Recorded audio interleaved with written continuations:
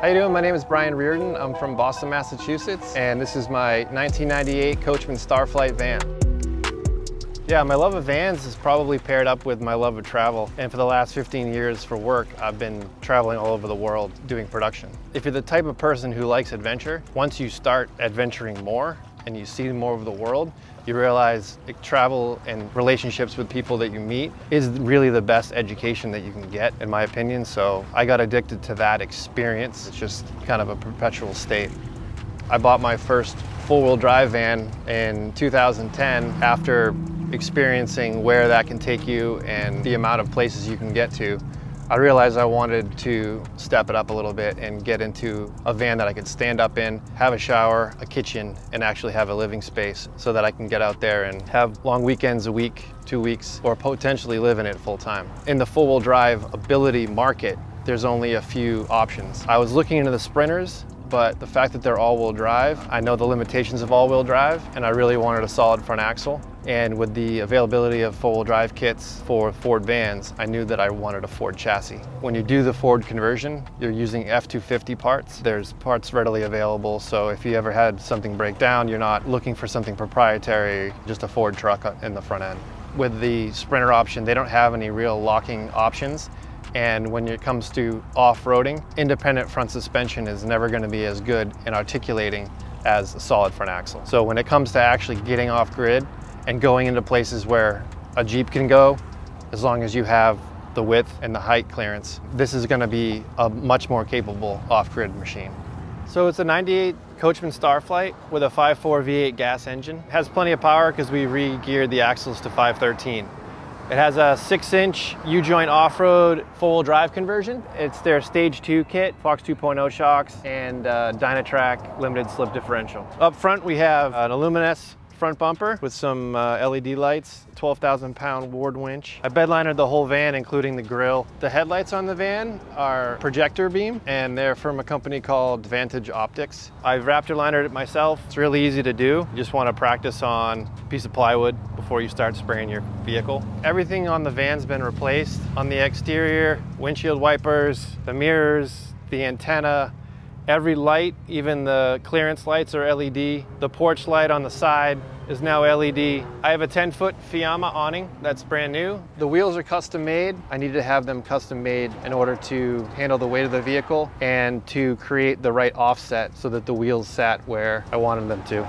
The 37-inch Nexans can handle about 3,970 pounds per tire. So if you're doing a single rear wheel conversion, they're a good option. There aren't too many that can handle that kind of weight. All of these racks I made, and they have an exterior plate, and on the inside, they have a matching interior plate. So it's a sandwich grab on the body. It's not just screws drilled into the fiberglass. Another really cool feature is this outdoor shower. When you're done with your day at the beach, it's nice to rinse off, and if you're in a really remote location, it's nice to just bathe naked outside. It's a lot larger of a shower than the inside one. All the lights were replaced with LED running lights. I made the rear bumper. It's made out of 1/4-inch steel. It has a set of lights in it. One's a turn signal, one's a backup light. These rear cargo boxes are aluminum. They literally weigh 3 pounds when they're empty, and they were a cheap alternative to something like what an Aluminess would sell for $600 or $700 per box. I built these boxes on a swing arm so that I could access underneath the bed.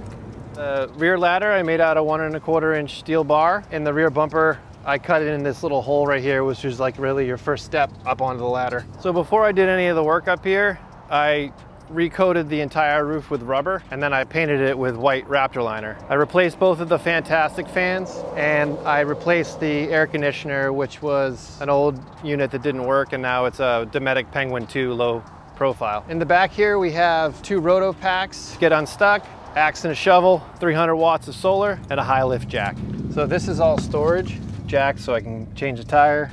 It's got a nice little light in here, water filter, Sawzall, and a bunch of tools. Power hookups, and then a bunch of recovery gear, straps, winches, antifreeze, foothold for the high lift jack, tire puncture kit.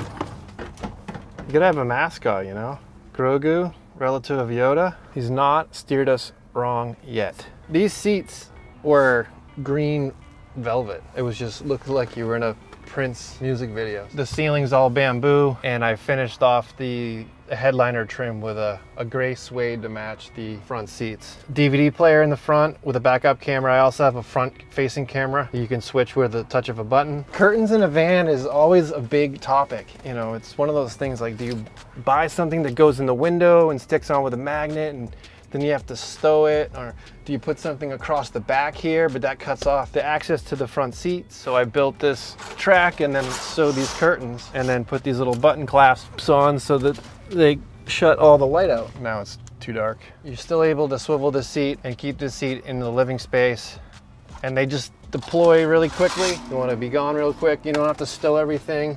Space is limited, so they've been great. So the concept of the van from inception was always to be a 4-passenger, 4-seatbelt van with the ability to sleep 2 adults and 2 children. When I was planning the van, I knew that I needed to have a legitimate passenger seat set up with 2 seatbelts and a car seat. So this is actually a Ford Transit 2-up seat, and it's built on a custom steel frame that's bolted to the vehicle's frame in 4 places. All of the electronics for the van are underneath this seat. This panel can come off, and then there's a panel over there that you can get to some of the electronics, but for the most part, if you were to work on the electronic system, you would have to take the seat out with 4 bolts. It's no big deal. But at the heart of the system is a Victron Energy 3000 watt inverter charger. I have 5 100 amp hour Battle-Born lithium ion batteries. So we run a Vitamix every day. It has a 6-gallon electric water heater and an induction cooktop. There's no propane in the vehicle, and the generator's gone. So in order to run the air conditioning, we have to be plugged in. In the original RV, it was a TV and 2 cabinets on the side. I didn't need a TV, and I really wanted the sleeping space, so we converted this into an area for 2 children or a single adult. I have had an adult sleep up here.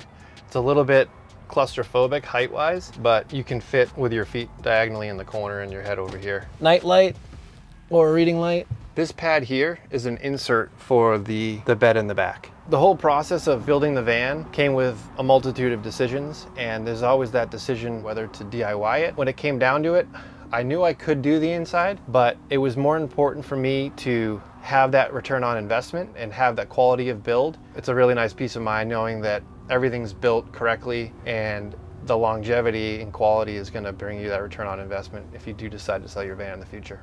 So all the woodwork in here is black walnut trim and ceiling and bamboo cabinets. The floor is made out of cork, which is nice because it's sound dampening and it's naturally insulating. What's this stuff called? German vinyl. Oh, I forget the name of it. That stuff's amazing though. There's a lot of storage in the van, tons of overhead space. This particular cabinet is actually 12 feet long. It goes the full length of the van. All the countertops in here are made out of Richlite. It's a really nice compound, eco-friendly. It's actually a really condensed paper product. We love it, it's super durable. It's easy to clean, and if you did scratch it, you can wet sand the scratches out. This has a electric induction cooktop. We have a 6-gallon electric water heater for the shower and the sink. I also have a 4-stage water filtration system so that you can drink the water. It's a little shark. It's the best. Lots of storage in the van. Got all the smoothie parts, plenty of space for everything. The fridge is an isotherm CR130. Plenty of space for all your goods. It's a fridge freezer, and we can get about a week's worth of food in there. It's a really nice 12-volt eco-friendly refrigerator. Tons of space up here, extra storage. Oh my God, honey, look. They have a hanging closet. The guys are like, it's 4-wheel drive. The women just want a hanging closet. A junk drawer. All slam latches. The van being so small and everything being compact, the kitchen's really small, so we put a lagoon table mount right here, which really adds to your cook prep surface, and it just swivels right out of the way when you're in bed mode and you're sleeping at night. This is really, really handy. Highly recommend these. Curtains I made, they're all hand sewn. They're double layered so that they're blackout. I didn't want anything that made noise when we were going down the road. These curtains don't make any noise at all. Close really quickly. There's little magnets right here to block out the light. If you need to clean it, you can just pop it off and slide these off. This is on a magnet, and these are 500-pound drawer slides.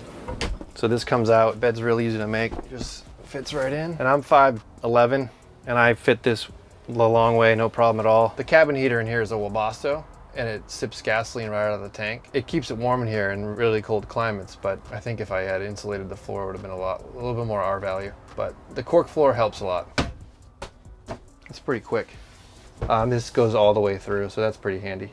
There's a whole bunch of storage underneath the bed on the side next to the water tank, which is a 50-gallon water tank. The bathroom is not the Taj Mahal, but does the job. Got rid of the regular toilet in black tank and replaced it with a Nature's Head composting toilet. By having a composting toilet, the soil in there lasts about 3 months. The decision to get rid of the black tank and the toilet was actually just because it was the one thing that was kind of inhibiting the length of my stay. The van base price was $9,000, which was a steal. The full drive components, installation, labor was about $25,000. Once I got the van back from U-Joint Off-Road, I drove it back across country, and then the first thing I did was gut all of the original RV components. I found a great outfit in San Diego, Johnson's Custom Van Solutions, one builder and one 12-volt specialist, and they work on one van at a time. Took about 3 months. All in all, with labor and all the high-end components that are in this van, the interior cost around $60,000 to convert.